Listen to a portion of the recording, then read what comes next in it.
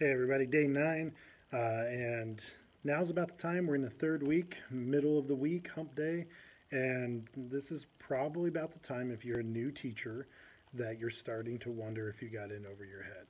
At least I know that's where I was at 5.5 years ago when I started this process.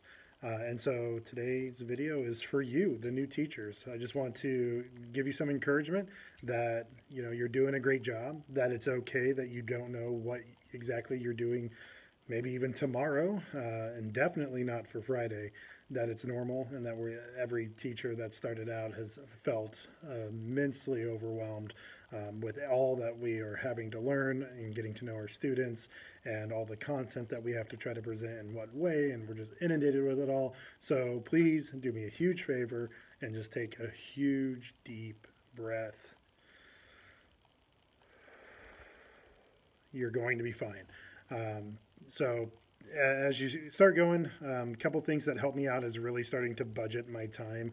We have a certain amount of time for prep, a certain amount of time before school, a certain amount of time after school, and really sitting down and thinking about where do I want to put that time, right? So maybe Mondays on your prep is the day that you're really going to look at your schedule for the week and what do you hope to do, big picture, what do you hope to plan and get through by the end of the week.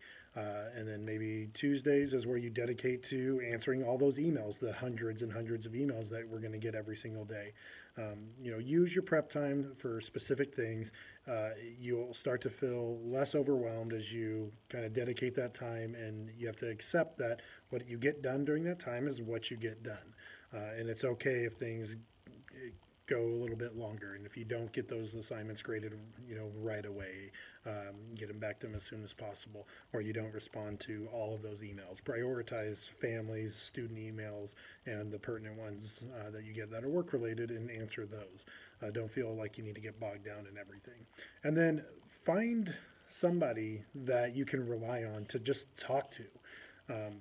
To debrief with, to have, oh wow, like this lesson went really poorly, or man, this student really challenged me today and I didn't know how to respond, or my colleagues are not helping me and we're supposed to be teaching the same thing, whatever it may be.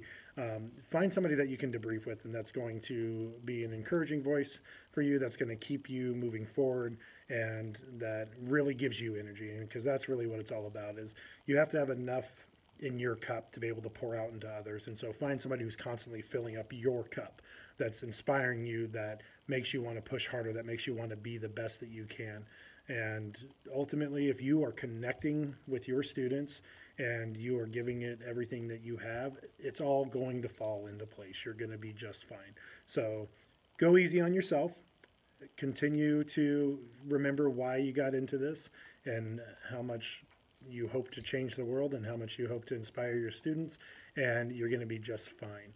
If you have other questions or concerns, you can always contact me, comment, or email, and try to help you out, because we've all been there before. So stay strong and you'll be just fine.